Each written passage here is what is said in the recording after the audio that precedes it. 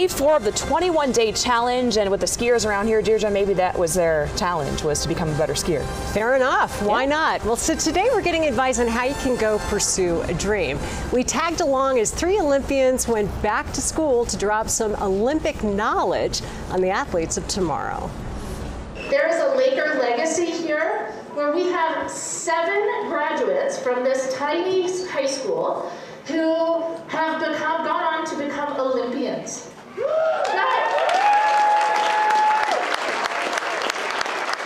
North Tahoe High School is the kind of place where each year they vote most likely to win Olympic gold. Silver and bronze medalist, Shannon Barkey.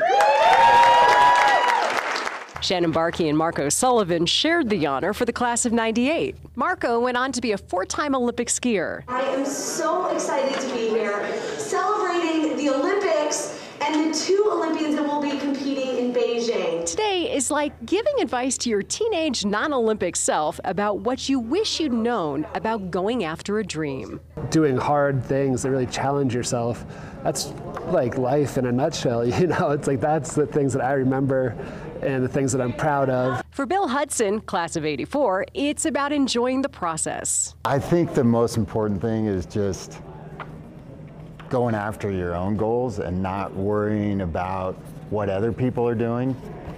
Just doing your thing. And don't be afraid to fail. These athletes learn the most through falling, literally and figuratively.